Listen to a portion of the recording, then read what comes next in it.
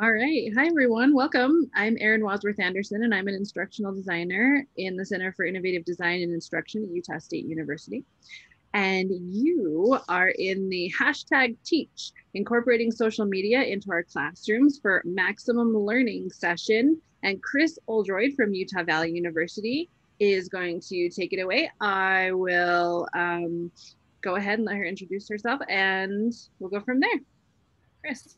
Thank you. Not a lot to say about me. I'm a first-year assistant professor in the psychology department at Utah Valley University and really passionate about meeting our students where they are, about trying to take our materials and our subject matter and help them apply it to their real life and take it outside of the classroom. And one of the best ways I found to do that is by using social media. So let's jump into that.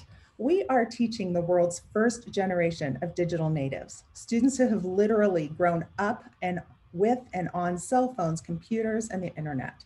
If given the choice between reading a textbook or tweeting, these guys are going to choose to tweet every time. And because they've had access to social media from the day of their birth, I believe they have come to think about and process the world differently. Let me give you a brief example.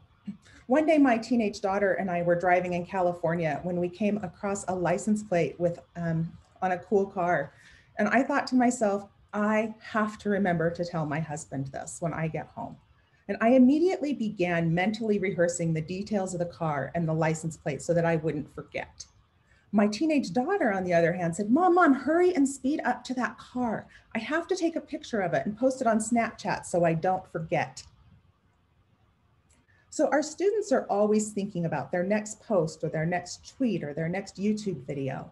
And if these are the tools that they are using to remember and process information in their day-to-day lives, I think that we can harness the power of these apps to help students process and remember the information that we're giving them in our classrooms as well. So today I want to spend our first 5 to 7 minutes together looking at what the research says about social media in the classroom. Then I want to spend the rest of our time together giving you practical ideas for how you can use social media in your classroom as soon as tomorrow. So we're going to look at the research together using an app called Snapchat. Snapchat is the #1 social media platform for Gen Z. 3 billion photos and videos are created every day. 78% of the users are between the ages of 15 and 24, and more than 10 billion video views are logged on Snapchat every day. Snappables are Snapchat games based on interactive lenses that overlay your camera. And one snappable that I use in my courses quite a bit is called This or That. In this game, you present your audience with 2 choices and they get to vote. In the real world, our students use this filter to ask people to vote on which outfit they should wear to the football game on Saturday, or which show they should binge watch next on Netflix. In my class, I use it as more of a true or false. Here are some examples, real life examples I pulled from my children's friends. In the first one, the girl wants to know which outfit she should wear. And the second one is supposed to be a fun way to spark conversation among friends. So again, I use it in my class as kind of a true false quiz. So I'm going to put up a screen that looks like a snap I would send to my students. If we were live in a classroom, you would receive this picture on your phone. Okay, you would read the 2 statements. You would then drag the circle over the statement you thought was true and send the snap back to me. Since we don't have access to Snapchat today, we're going to use Zoom's stamp tool instead. So I'm going to put some instructions on how to use that tool in the chat. I am also going to walk you through it for those of you who may not have used it before. So putting those instructions in the chat and also walking you through. So if you scroll up to the top of your screen, you'll see a green bar that says you are viewing Kris Oldroyd's screen. Right next to that is a view options. Go ahead and click on that. Scroll down to the bottom where it says annotate. Is there an annotate for you guys? Did that get turned off, moderator? I'm sorry. the annotate is not working. Okay. Yes, it looks like it's turned off on your end. Okay, let me see. I made you the co-host, so if you, I apologize, I'm not sure.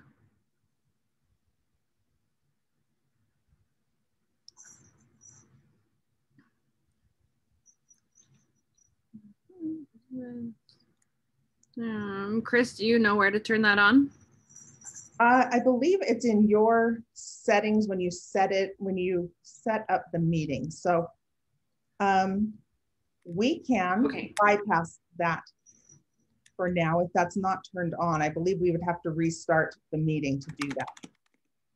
Okay, I'm sorry about that. They actually, the ETE team set it up, so I'm not sure. No, it's fine. So we'll just go ahead.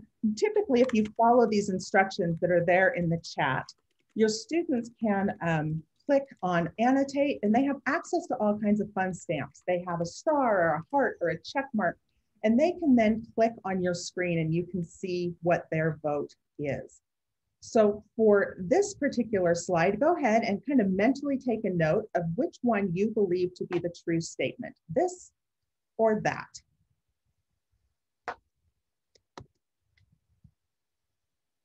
Okay, so in this case, the first option was true. Positivity, emotion, and play are at the heart of engaging students in our class. As we all know, student engagement is the raw material of learning. And research shows that we are 31% more productive when our brains are in a positive state than in a neutral or negative state. Let's do another one. This or that. Take a minute and read there. If you want to type your answer into the chat, since we don't have spam, go ahead and do that. You can say this or that.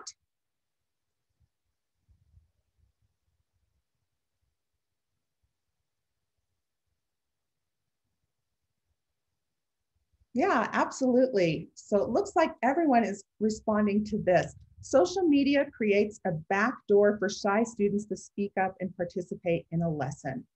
In so many classrooms, there are students who will not speak up.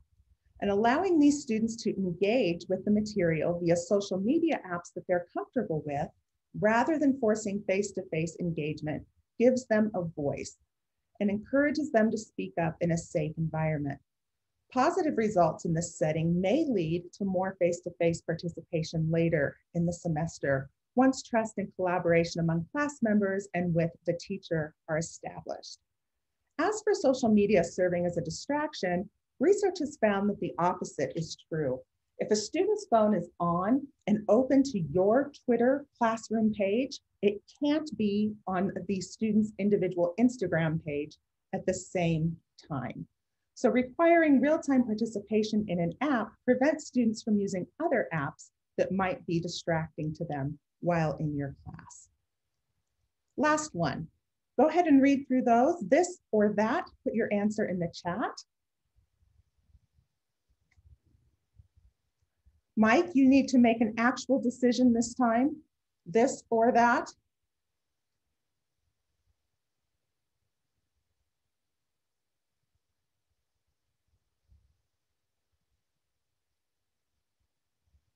Okay, what research is showing here is that social learning enhances attention, retention, and motivation. Psychologist Albert Bandura's theory on social learning is simple.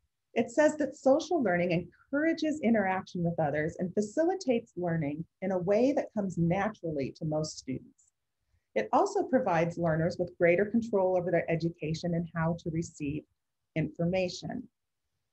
So again, Albert Bandura's theory tells us that information learned while in a social context is 25% more attainable when we go to pull it out a week later than information learned in a solo setting. So let's get to the nitty-gritty. Social media in the classroom. Which apps do I use and how do I use them? I have 5 go-to apps. They are Snapchat, Instagram, Twitter, YouTube, and TikTok. I hope we'll be able to get to all of them today. The first one is Snapchat, which we've used a little bit with the snappable this or that. Another way I like to use Snapchat is to gauge student understanding.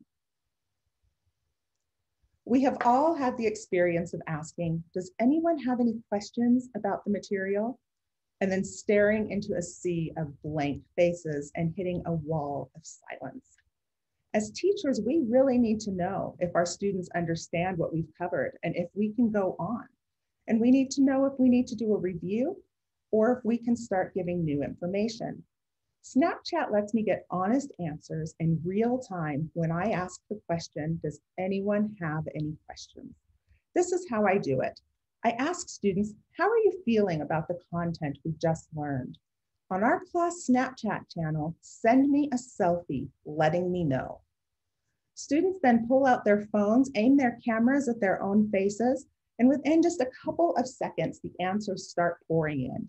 Students take a picture letting me know how they feel and send it to me. Their answer is quick, confidential, and quiet. No one knows how they answered, so they don't risk being the only person to say, I don't get it. Once I receive a number of snaps, I have a pretty good idea of how the class is feeling and if I need to review or if it's safe for me to move on.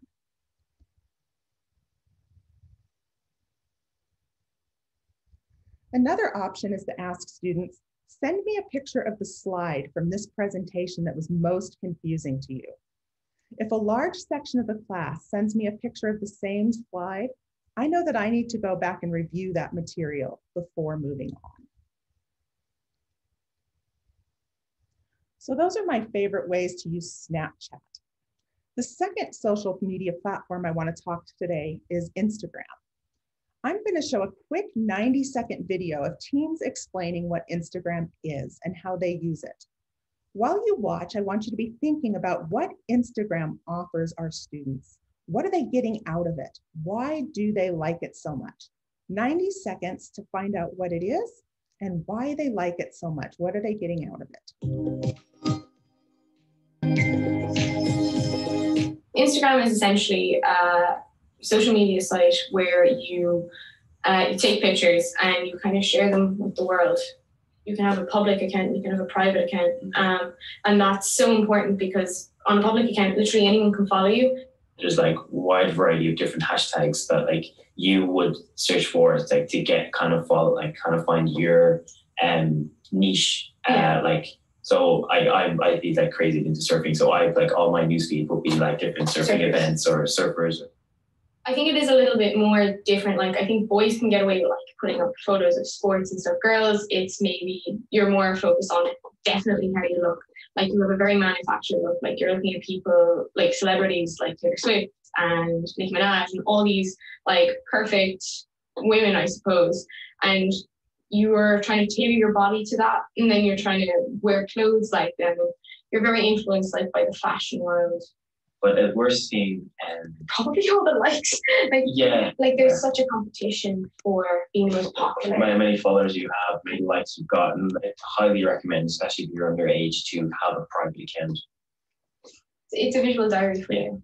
But I think that's what like most people want to do, especially on Facebook and Instagram, document to be able to look back and be like, oh my God. Like this is my life. Okay, so asking you, what is the appeal for our students? What are they getting out of it? What do they like about using this chat? You feel free to answer out loud or in the chat.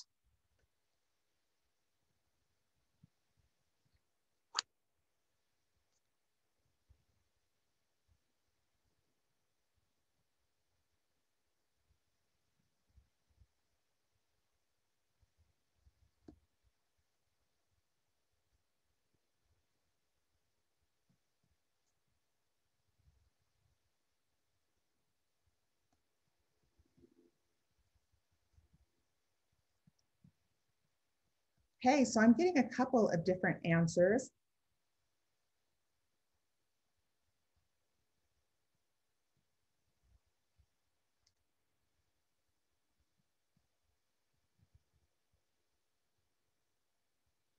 And I have lost you. Hopefully you haven't lost me. Let me try and get back onto this chat here.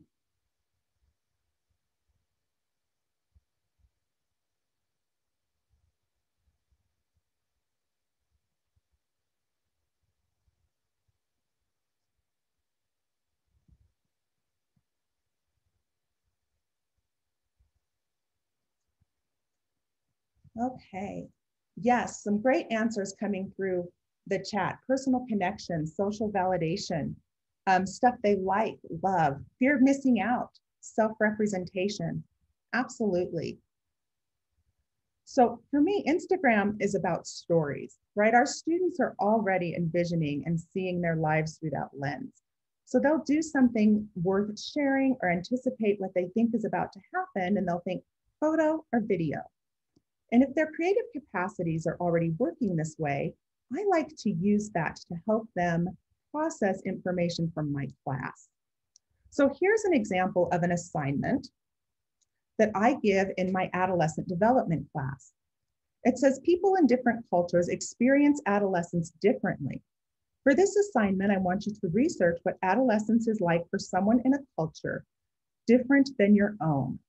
After doing some research, create a minimum of 10 Instagram posts that can reflect adolescence in another culture. Now, not every student has access to Instagram or has an Instagram. So what I have done, and I'm putting this link in the chat here, is created a template that looks like an Instagram post, but isn't. And you'll see those in some student work in the next slide. So again, students were asked to research adolescence in a different culture and create 10 posts from an adolescent in that culture. The work I'm going to show is from a young lady who chose to do a lady in an Amish community. Oh, the irony there, right? So she says, my name is Claire, I'm 14 years old, I live in Lancaster. She talks about the family structure. She has 6 brothers and sisters. My last day of school, having completed 8th grade, I'm considered educated and will stay home to help my mom now. Like many Amish, my family is obsessed with slow-pitch softball. She talks about Rumspringa. She talks about the courting process, and then 22 and getting married. Other ways this assignment can be used is I've used it to teach the research process. I once gave instructions that said, imagine that you are Jean Piaget at home with your children. Create a series of 10 Instagram posts of moments that helped contribute to your theory of child development. For English teachers, I've heard of them asking kids to create an account for a character in a book and to create posts for each chapter as the character moves through their story. History teachers asking students to create an account for a historical figure. Or foreign language teachers asking kids to create an account that they can use to travel through the country of a language that they are learning. So a question's up in the chat. They create a Snapchat channel and they have to make at least me a friend. And it can be a private channel with just me and that student. We can also create a classroom channel where things are getting shared that way. So any ideas for how you could use Instagram in your classroom now that you've seen a couple of the ways that English teachers and a psychology teacher and a science teacher have used it?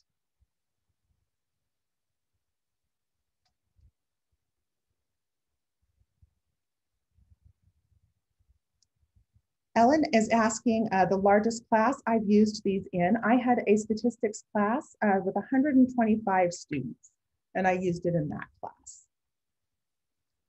So any other ideas? People that had a brain spark while you were reading through these or seeing these, how you could use this to teach your own subject? Chris, I was just going to talk because it's probably easier than typing. Is that okay? Yeah, absolutely. Okay. I do a stats class, and at the end I have them take a big, for the pandemic now, because we can't collect data, I have them take a big class data set and come up with a hypothesis and write it up. Yeah. And I told them to do a multimedia presentation in the past where they're just like videoing themselves, but I think this Instagram thing might be a really cool idea. So Tell us your hypothesis and your findings and give us the plots, and you can only have like 5 posts. I think that would be really cool. That would be cool. I think they'd really enjoy that. Thank you.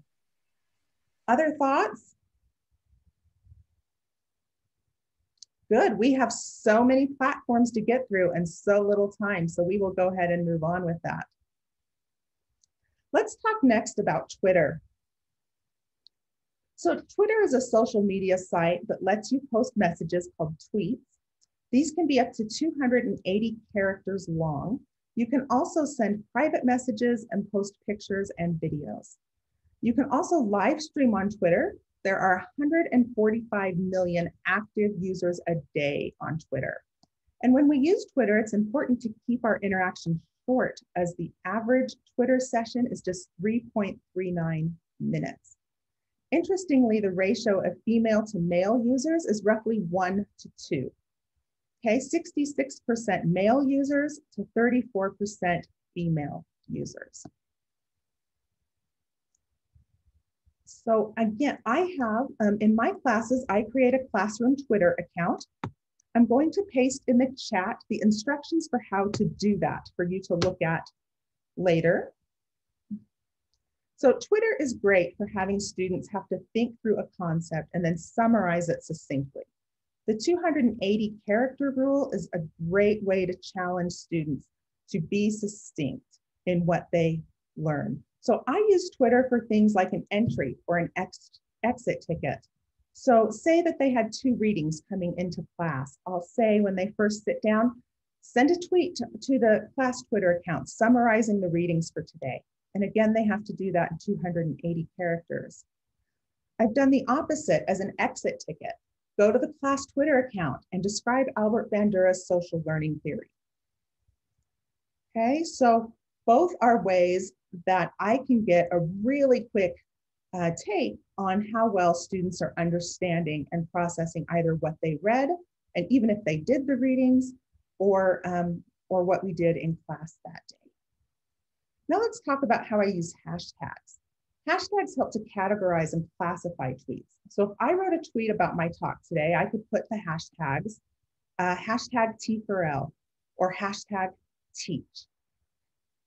So for example, I use hashtags, again, say I had 3 reading assignments assigned for the day. I might ask my students to come in and find the common theme between them and sum it up in a hashtag. So let's try that. Say these were the titles to 3 articles you were assigned to read before this presentation today. How would you tie them all together? What hashtag would you use to find the common theme among them? I'm going to give you a minute to read and think about that and put your hashtags in the chat.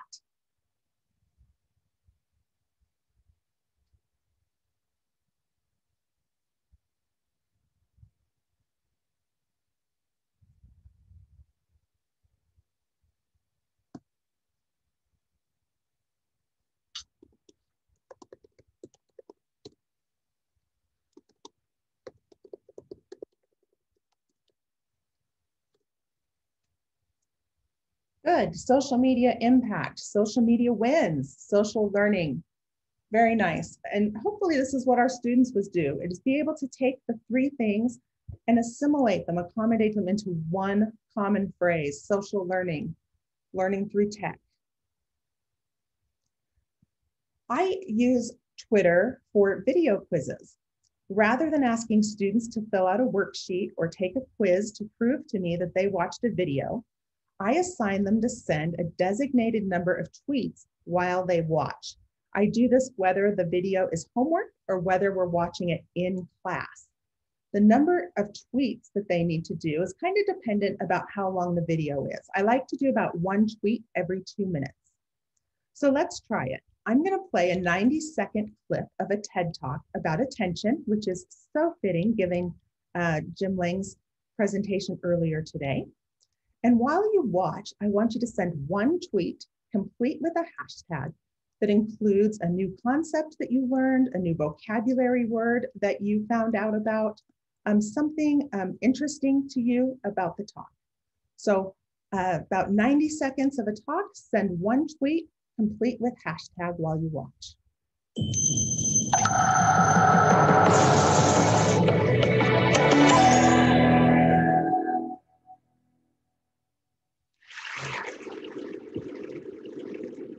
paying close attention to something.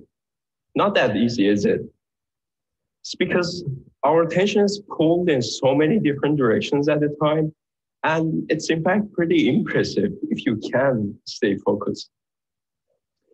Many people think that attention is all about what we are focusing on, but it's also about what information our brain is trying to filter them out. There are two ways you direct your attention. First, there's over-attention.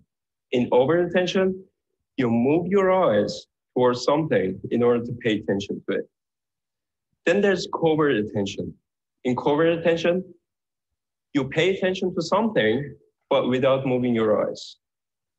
Think of driving for a second. Your over-attention, your direction of the eyes are in front, but that's your covert attention, which is constantly scanning the surrounding area where you don't actually look at it. All right, so that was about 90 seconds of a talk. I'm seeing some short attention span. Maybe someone was done listening after 90 seconds. Never heard of over attention. Attention is all about how our brains filter, hashtag intentional attention. Good. Attention includes focus and filtering out extraneous info, hashtag squirrel. Yes, why you never see women wearing sneakers on TED Talks. There we go. So this is a way for me to get students to pay attention to a video and not just pay attention as in have their eyes looking at the screen, but processing what they're seeing, right? There's often a subtle underlying competition about the hashtags, right? Trying to get the laugh, trying to tie them in, trying to be the most clever. So they're watching the video, they're processing the information, and then pushing it back out again. I also use Twitter for vocabulary and concept application. Here's an assignment for my child development class. In my child development class, we spend a week talking about gender development. And during that week, students are given this assignment. It says, today your assignment is to curl up on the couch, turn on Netflix, and log into Twitter. Seriously, watch an episode, a television show aimed at children, or watch 25 minutes of an animated movie. Using the chart on page 160 of your book, create a tweet for 10 gender stereotypes that you see in the show. Hashtag the stereotype. So they have a list of stereotypes. And this is a chart on the side of the textbook that I believe typically would just get overlooked, right? They would just skim right past that. Now they're going to open up to that page, be reading these and looking for real world examples that they see in the movies. And here are some that I've gotten back. A student watching The Lion King wrote, why is Sarabi not fighting Scar and sitting on the throne? Hashtag queens can rule too. Hashtag not ambitious. Aladdin, Jazz, what are you wearing? Hashtag revealing. Hashtag little kids are watching. Hashtag so skinny. Hashtag attractive. Rapunzel, I can't believe how quickly her mother got angry. Hashtag emotional. All of the men in the tavern are really scary looking. Hashtag tough. And Superman, Clark, tell her how you feel. Hashtag guys can be sensitive too. Hashtag not affectionate. So it's a great way for them to apply a list of vocabulary words, a list of concepts to the things that they're seeing in their everyday life. Other ideas about Twitter.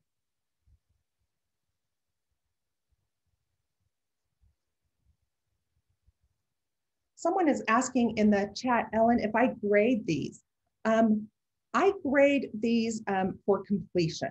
So if I ask for 10 tweets to show that they watched the movie, they will get a 10 if there are 10 substantive tweets that show me that they were involved in watching the video. I'm not gonna grade them on cleverness or ability to make me laugh or ability to go viral, right? Just that they did it, that they thought about it, that they processed it. 5 minutes, Chris. Thank you. Other ways to use Twitter include scavenger hunts, which I see Rachel brought up in the chat. So you have students be able to go from tweet to hashtag to hashtag, tracking information. Let's move on to YouTube today. This will probably be the last one that we're able to talk about. There is a constant stream of challenges and fads coming and going on YouTube. One that I use in my classes a lot is called Draw My Life. These videos began when YouTuber and Irish musician Brie drew his autobiography and posted it on YouTube. Since then, it has been watched nearly 6 million times. Other celebrities jumped on board, and before long, the cool thing to do was to make a Draw My Life video. Here's a brief example of Draw My Life video somebody made for Harry Potter. Hi, my name is Harry Potter, and since all of you requested this, here is my Draw My Life. Well, it all started out pretty bad. As a baby, I lost mom and dad. See, the dark lord called Voldemort wanted me dead, or I'd grow up to kill him instead. Okay, so I took this challenge that is on YouTube and changed it a little bit and said, choose a developmental theory that you want to work with. It could be Freud, Erikson, Piaget, Vygotsky. Using a whiteboard, pencil and paper, or a program found online, draw a picture of your life that illustrates each stage in the theorist's model. You are not being graded on artistic ability, but on how well each of your stories and pictures lines up with the stage of development being talked about. So here's an example of student work. Hi, my name is Alyssa, and this is Draw My Life with Erik Erikson. The first stage is trust versus mistrust. During this stage, I learned to trust my parents as they would meet my needs. They would comfort me whenever I was crying, they would feed me, change my diapers, and then doing all these things for me in turn helped me learn how to trust them. The second stage is autonomy versus shame and doubt.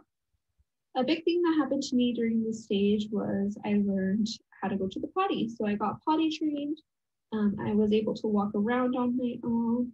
Another thing that happened to me was instead of sleeping in a crib in my parents' room, they switched me over to the room right next to them and upgraded me to a bed. The third stage is initiative versus guilt. During this stage, I began attending preschool. I began making friends and engaging with my peers a lot more. And one thing I remember I loved doing with my friends was playing house. And when we would play house, we would always pretend to be sisters. And depending on who was initiating, I'd be the older sister, we'd be twins, I'd be the baby sister. And we would also do house things like cooking. So that gives you an idea of what I see. Other YouTube challenges that I have used in class include the challenge Say Anything. This is great for test reviews. You need a minimum of 2 people, and this is a great one to play in the class. So the goal is to say any word when it's your turn to speak, as long as you don't repeat a word someone has already said in that round. So for example, I use this when I assign them to learn about the famous marshmallow experiment in developmental psychology. We play this game as an icebreaker. They come into class. I say, we're going to play Say Anything about the marshmallow experiment. Then we start with someone and they say the word marshmallow. The next person can say anything else about the experiment except the word marshmallow. So they might say, wait. The third person might say, patience, and on we go until we run out of words and ways to describe the challenge. There are other challenges to look into, including the whisper challenge, which is fun as well. We have just scratched the surface of how to use social media in our classrooms. There are literally dozens of other apps that would be appropriate and fun to use, including TikTok, LinkedIn, Tumblr, Reddit, and Pinterest. As we adapt, these apps have become an integral part of our students' lives outside of the classroom, and I believe we can use them inside the classroom to increase student attention, engagement, and learning. I just want to end with one quick quote from Marcel Just. He says, processing print isn't something the human brain was built for. The printed word is a human artifact. It's very convenient and it's worked very well for us for 5,000 years, but it's an invention of human beings. By contrast, Mother Nature has built into our brain our ability to see the visual world and interpret it. I think it's inevitable that visual media are going to become more important in conveying ideas. Thank you so much, Chris. I love using social media. I've actually used Twitter in one of my classes, and it's always so much fun. All right. That concludes this session, and everyone can move on to the next one. Have a great one. Thank you.